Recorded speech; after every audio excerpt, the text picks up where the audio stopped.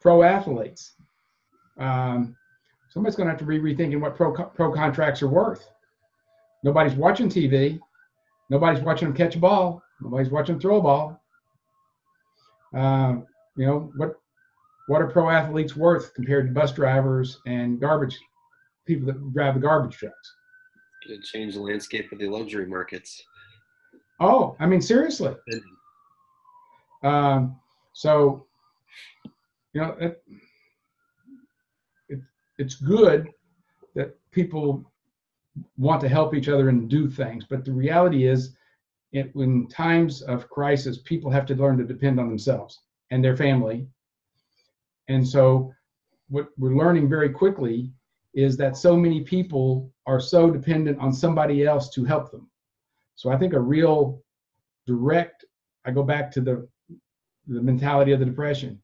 People will learn to depend on themselves. I mean, I see a real movement of people who say that the government did not help me when I needed help. I'm going to have to learn how to take care of myself. So all of this it all gets back to shelter. Where are people going to live and how are they going to live? But yeah,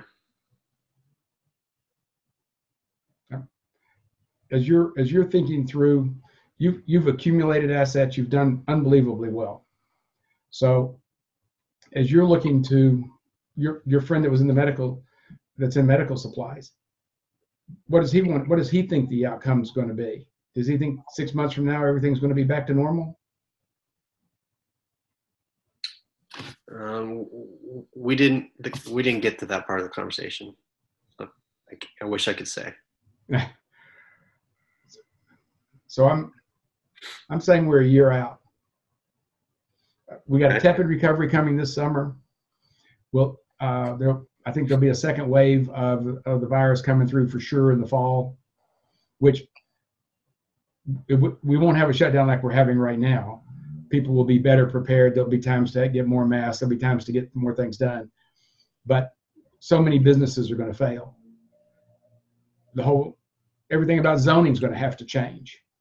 Why is it fair for me or you to be able to work from home, but the auto mechanic not be able to work from home? I mean that doesn't seem fair. Guy can have cars dropped off at his driveway and he can work and make a living. Yeah, there's a practicality in the tools though, right? Well, I think it all gets back to neighborhood restrictions. You don't want people working in their driveway because it's not attractive. Well, there's not a lift in most mechanics' driveways. So, you know, you can, so there's the issue right there. You roll them up, put them up on stands, jack them up, do the work. So the whole thing about what's going to be permitted in neighborhoods, right? Mm-hmm. All kinds of zoning issues are going to have to change. That everybody talks about mixed-use properties, mixed-use buildings. Well, the first floor of a mixed-use building is some kind of commercial structure, a restaurant, a dry cleaner, right? Everybody that's doing mixed-use properties today are going to have to completely rethink what those mixed-use spaces are worth. Who's going to be the tenant? Who's going to be an acceptable credit risk? And what are the end buyers left with? All those pension funds that acquired those things.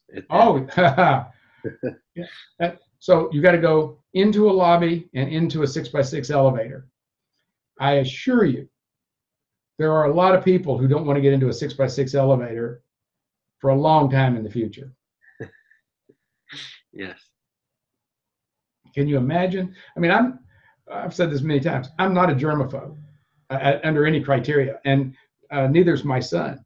My younger son might be a little bit, not much, but not Garrett. So, but we're really being careful about what we do, going back to the fear factor, right? We don't want to do something that would endanger his children, my wife, his wife, our family, right? We're not so much concerned about ourselves, that think we're immortal kind of thing, but that whole mindset of fear makes sure that we don't do those. And the people who are germaphobes, I can't imagine going into a little bitty elevator and you got to punch a button. I don't Does see anybody that. else punched? Yeah. Uh, Everybody's got dinosaur hands. You know, they don't want to touch anything at the elbow. elbows? Yeah.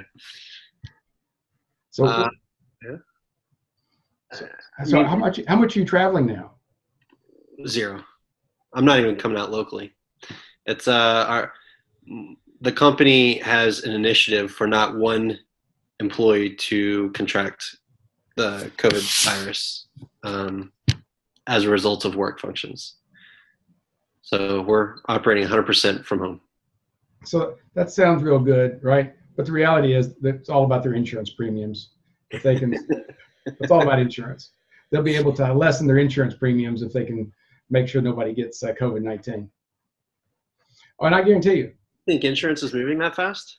Oh yeah, the lawsuits that are about to start coming because of COVID, yeah, are going to reshape the aging population of this country way more than COVID has, because it's going to eliminate the nursing home industry. You think? Oh yeah, I mean, well, first off, the nursing homes are all based on one model of, I mean, not one model, but each nursing home has a budget in whatever state it's in to meet government regulations, local regulations, federal regulations for requirements for staff. They can't make staff show up, right? Yeah. But you wind up with these nursing homes are all getting blamed for the deaths of the family members that are in the homes. Mm-hmm. And the news makes it it's really sad that the family members can't be with their family member when they pass. Yep. And that is sad. I mean, I do understand that. But you can just see the attorneys lining up to sue for emotional damage. And COVID is not going to be covered under force majeure clauses or continuing operation clauses of the business. And so they're not going to have any insurance coverage. The insurance companies are. Expand on that. Why would it not be covered under force majeure? Because I was in a conversation on the 11th of March, making the observation then that the insurance companies were going to be the biggest losers. In the conversation, the person I'm speaking with, who is an insurance broker, received an email from the Insurance Service Organization stating that they were that COVID-19, the coronavirus, was not going to be covered under a business interruption or a force majeure policy because it was an unusual act of nature. It wasn't a fire, it wasn't a hurricane, it wasn't war, and it certainly wasn't a terrorist act. And it's not going to be covered. And so all of these attorneys, all of these companies are trying to sue their insurance policies, and they're not going to get paid. It's going to be litigated out for years. In the meantime, the businesses are all going to go broke. So the nursing homes, their business model, it says that they're going to be 88% occupied, 90% occupied with the normal turnover and the normal expenses. Now going forward, who's going to move their family over the next year, 18 months? Who's going to move their family member into a nursing home? And what nursing home can say that you can move somebody in and they've met all these procedures to keep them safe in the future? Because they don't know that they've done that, right? They can meet all the procedures that they're obligated for today, mm-hmm. but they have no way of knowing what's going to happen in the future, just like they had no way of foreseeing the COVID problem, but they're still going to get sued, and they still got to defend themselves. So at some point, and it's not much of a point, people quit building those buildings because you can't figure out what your rate of return is going to be. So in my video I did on the losers, one of the losers that I pointed out were farmland. And there's been all kinds of investors who've been buying all kinds of farmland. Yeah. But we can see clearly nobody knows what farmland is worth anymore, because nobody knows exactly how much of a crop you'll ever be able to sell. And nursing homes, they've got space that has to be occupied. If you can't figure out what it costs to occupy that space by the person that's going to be staying there, living there, there's no way to put a business model together to value a nursing home. So there are ever how many hundreds of thousands, millions of people in nursing homes today.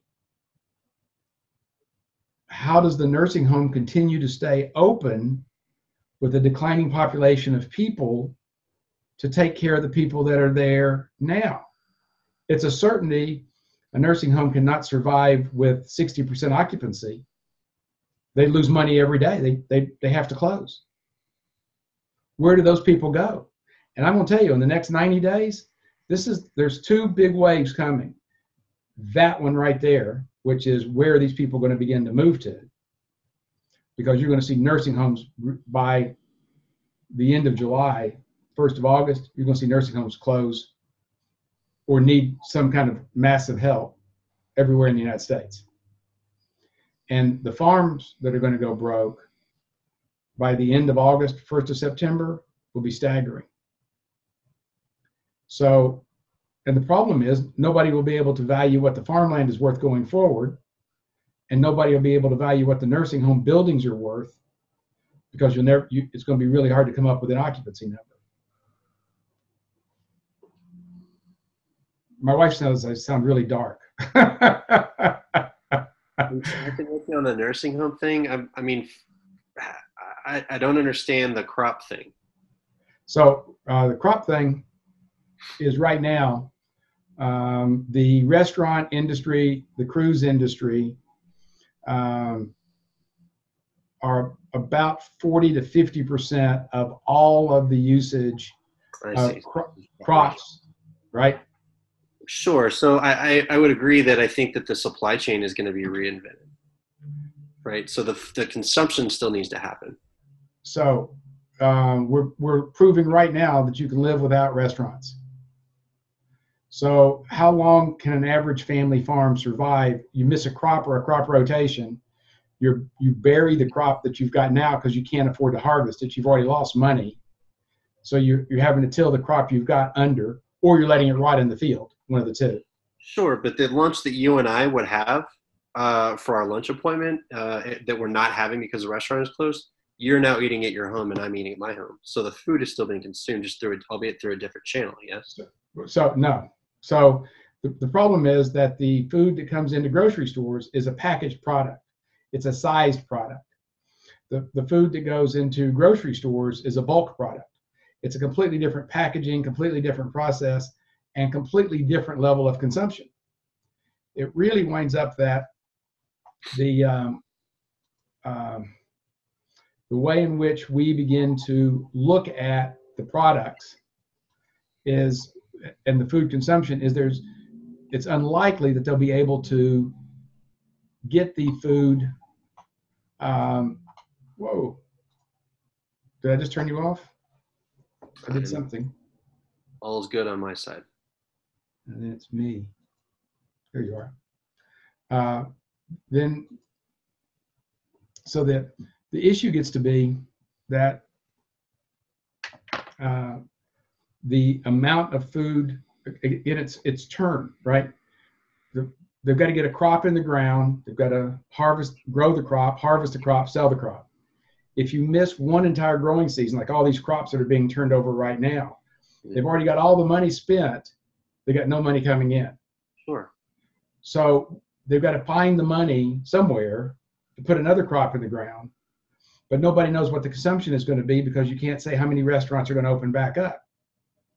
So if you don't know what your ability to plant a crop is because you have no idea what the sale consumption is, the ground has no value. So all real estate is only worth what it'll grow. All real estate value is based on that very simple metric. It's only worth what it'll grow. So farmland grows crops, subdivision land grows houses, industrial land grows factories, commercial land grows Starbucks, right? So it's only worth the revenue that it'll generate. So if you don't know what it's worth, you don't know how to peg a number for it, it's really hard to determine what that land is worth. I We know it agree. has value, right? We know it has value, Yep. but we don't know what that value is. Yeah. Yeah, but I'm not sure that I'm fully across the notion of that. So what that farmland is going to have to do is it's going to have to reinvent how it generates its revenue. So it may not be selling to the KFC. It's going to have a different outlet. So where you would have spent your $10 on your chicken tenders at Holiday Inn, you're now spending it $5 or $8 at Kroger because you've eaten that meal at home. So Kroger's demand increased, Holiday Inn's food demand decreased, right? So it's a net zero gain, is it not? On the food side? It's and the reason it isn't is there's so many more restaurants that so many more people are eating in than ever eat at home. And so we wind up with a situation that because of cruise ships, because of hotels, restaurants not being able to buy food, it's somewhere around 40 or 50% of the food supply that's being grown in this country. So let's say that housing can pick up, residential construction can pick up 10 or 15%. It's still 30 or 35% unknown sales. So 30 to 35%. I personally am not eating 30 to 35% less food in a given day. No, we're not. So we this will get me onto another topic here, but but what happens is, again, because you cannot project as in a nursing home, you cannot project the occupancy that's going to be there or the cost of operation. Yeah. It becomes really difficult to understand who's going to own a nursing home and what would they pay for the buildings that are there. It's the same thing with a farm, because you don't know the level of the product, the crop that can be grown, and how much of that crop can be sold at what price. It becomes very difficult to determine what that land is worth for whatever crop it will grow. Now, there's zero chance that we're going to run out of food in this country, but there is a 100% chance that there could be massive food insecurity in large areas of the country. We, live in an area where we're blessed to have good supermarkets, good availability, good supplies. And we've both been blessed with opportunity that we can buy groceries. But man, when I saw those lines, 12,000 cars lined up in San Antonio, I think it was, to go to a food pantry out there. And what I noticed is those cars were just like the cars I saw in St. Augustine, Florida last year. So last year, we're down in St. Augustine for a little family reunion, and everything was full, Jason. I mean, it's not Miami Beach. It was real middle-class America. There were Chevrolets and Ford pickup trucks and Kias and every kind of family van you could possibly see. I mean, the place was just full of families, all ages, real middle-class America. Okay. And what I really noticed were all the cars were generally new. They were 3 or 4 or 5 years old, or new, brand new. And these were people that we learned during the Great Recession, 2008, that people will keep their cars quicker than they will keep their houses. And so these are people that had kept their cars and in the last few years had made a decision to buy a new car. And now those same people were lined up at a food pantry to get food. Those same kind of cars, that same group of people. And I mean, so you go from having great dreams and aspirations and going on family vacations to being lined up in a food pantry. So that idea of food security, that idea that we're going to be able to have in the future, I mean, it doesn't take many times. I can't imagine a situation where you line up in a food pantry 3 or 4 or 5 times. It doesn't change the way you think about food in the future, what you're going to do, what you're going to buy, where you're going to eat. And I mean, these are I see fundamental changes coming in society. Fundamental changes. Over what time frame? If we have a second wave that's kind of bad in the fall, next year, it'll happen this year. we'll have this massive recovery when they get the vaccine. No matter what happens, we have a massive recovery when we get the vaccine.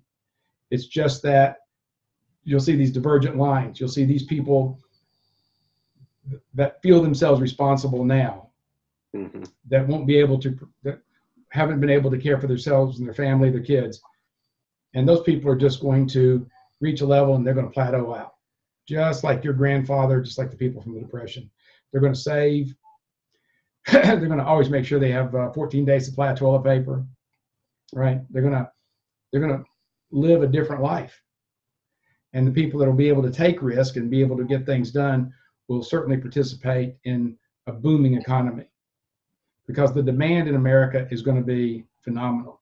The jobs that are going to be created in this country, because I think you're going to have hundreds of thousands of jobs relocated out of China. I can't see any pharmaceutical company that's participating in creating a vaccine today standing up and saying, oh yeah, we're going to leave all of our production in China. I just can't see that happening. Yeah, I can't either.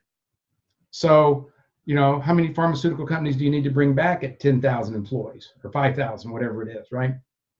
When you start talking about making 30 million doses a month of vaccine, I mean, or medicine to take, some kind of pill that you have to take to keep you protected, like aspirin, you know, it's as ubiquitous as aspirin, and so that it's available everywhere. Those, I can't imagine that those factories are going to stay in China. I mean, if I own stock in one and they said they were going to stay in China, I'd sell my stock. And so I see all these factories coming back in some way. Now we won't get, like, you know, you'll have some factories that the product would be so expensive to be built in America that it would be hard to get it to come back. But I think you're going to see a lot of a complete change in the landscape on industrialization in this country. And you're going to see lots of pro athletes make a whole lot less money in the future than they've made in the past. I think those are going to be big changes. Little changes and big changes. How much of this, how many of these speculative ideas do you think are going to, well, what's your confidence interval here? Are half of these going to come true, or you think they're all going to happen? My grandfather used to have a saying, the race may not go to the swift, nor the battle to the strong, but that's the way to bet it every single time. And I think I'm 100% right on nursing homes. I think I'm in the high 90% right on nursing homes. I'm certainly in the 90th percentile on farmland. I believe the whole issue on manufacturing is going to be what environmental regulations will we tear up? That, you know, that'll be the issue. Yeah. What kind of zoning laws do we get rid of? And you could see all kinds of new cases go to the Supreme Court on zoning laws. So that's the only caveat on if they shred the EPA the way they're shredding the FDA regulations right now, you will see an industrialization in this country the way that Henry Ford industrialized it with the auto.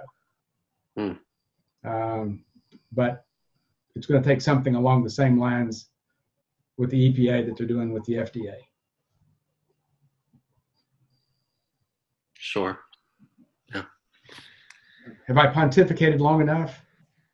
I love it. I can't get enough of this stuff. I'm an idea junkie. It's fantastic for me. Good food for thought.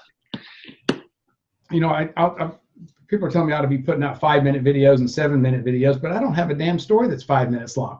All my stories, all my stories are too long. There's some. Maybe they had a link in their attention span. Somebody told me that I should appoint myself the sheriff of the internet and just take on all these other people that are posting these YouTube videos on investing in real estate, because some of these guys, I mean, honestly, they couldn't give me advice on getting out of an open jail cell. Victor, I've loved our time. I have 1 minute. I have to transition. Later. See ya. Later. Take care, man.